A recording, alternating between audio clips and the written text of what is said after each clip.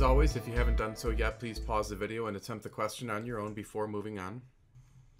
In order to proceed in solving this question, we're going to have to add a couple of extra labels to the figure. So first, we've extended a line from this point straight up, and we've labeled this angle theta. Now, how do we know that that would be the same theta as this theta here? Well, we do know that this side right here is parallel to this side here. And then if you'll notice in the figure, there's this blue line that's cutting through those parallel lines. We probably remember from geometry that when we have two lines that are parallel cut by a third line, then the corresponding angles are congruent. So those two angles would be equal. We've also labeled this distance here 9 and this distance here as 6. It's also going to be useful to call the length from here to here L1 and then the length from here to here L2. We're next going to focus on a couple of triangles here. We've got one that we could perhaps color in blue here, and then a second one that we can color in orange.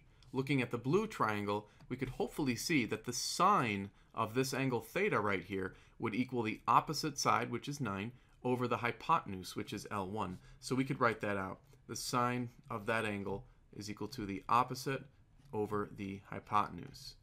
Similarly, in the right triangle, we have an angle theta here, and we would see that the cosine of that angle is equal to the adjacent side of 6 over the hypotenuse of L2. So the cosine of the angle in the orange triangle is equal to the adjacent over L2. We can solve these equations for L1 or L2. For example, if we multiplied both sides of this equation by L1, we could cancel the L1s and then divide both sides by sine of theta. And we're going to do a similar solving for the cosine equation. Notice that the total length of the pipe would be simply the L1 added to the L2. And of course, we just came up with expressions for L1 and L2, so we're going to plug them in. Notice again that because L1 and L2 are in terms of theta, we can write the total length as a function of theta. So then we'll replace L1 with 9 over the sine of theta, and then we'll replace L2 with 6 over the cosine of theta. This gives us our equation that we're going to try to optimize. Now, it turns out that we can rewrite this equation in a slightly different form. We simply have to recall that 1 over sine of theta is equal to the cosecant of theta, and also that 1 over cosine theta is equal to the secant of theta. We actually do have that if you look carefully. This 9 can be thought of as 9 times 1. So right there, we have a 1 over sine theta that's going to be replaced by cosecant. Same thing over here. The 6 has a multiplication of 1 right there, so that 1 over cosine theta can be replaced with secant. Now with those substitutions, we can calculate the derivative of this equation, f prime of theta.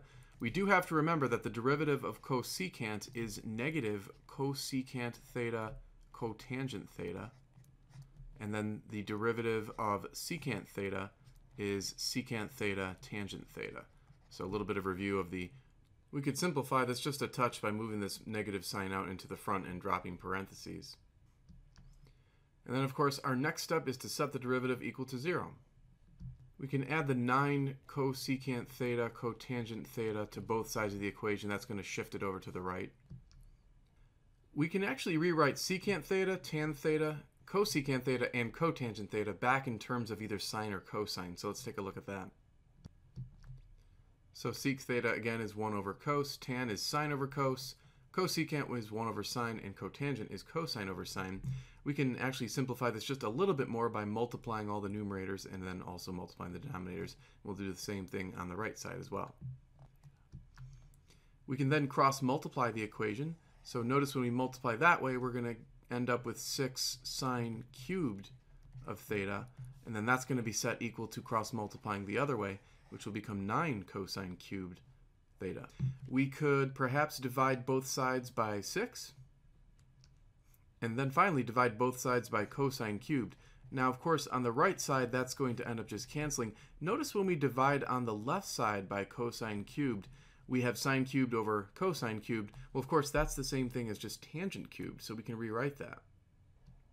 And finally, if we take the cube root of both sides, we're going to end up with the just tangent of theta on the left. And since we're running out of room over there, we can bring that result here. So with the result that tangent of theta is equal to the cube root of 3/2, we'll notice that we can draw a right triangle. It's actually going to be useful to call the cube root of 3/2 the same thing as the cube root of 1.5. And indeed, we can go further than that. We can call that 1.5 raised to the 1/3 power. Now, if this angle here we call theta, then we can label this side of the triangle 1.5 to the power of 1/3, and this side of the triangle 1. Now, that should make sense because remember, the tangent is equal to the opposite over the adjacent. So here we have the opposite side, and then here we have the adjacent side. And if we divide those two sides, we are indeed left with simply the 1.5 raised to the 1/3. To find the hypotenuse, we could use Pythagorean theorem. Notice right here, that'll become to the 2/3. And then if we square root both sides, we can see that c is equal to the square root of 1 plus 1.5 to the 2/3. Now, of course, you might be wondering what was the purpose of coming up with this right triangle. Well, let's go back and remind ourselves what the function was for the length of the pipe. So now all we have to do is refer to the right triangle to come up with expressions for cosecant and also secant. Remember, cosecant is the reciprocal of sine, so it will be the hypotenuse over the opposite, and secant is the reciprocal of cosine, so it will be the hypotenuse over adjacent. So referring to the right triangle, we can calculate f of our angle. If it helps, we can remind ourselves that this is the opposite, the adjacent, and the hypotenuse. So this rather ghastly expression would represent indeed the length of the pipe. At this point, you definitely want to pick up your calculator and simplify it. And when you do that, you should get approximately 21.07 feet, which will represent the maximum length of the pipe. Thanks for taking the time to watch this. If you'd like to, please subscribe to stay tuned for additional videos. You're also welcome to send in your own question to the email address listed on your screen.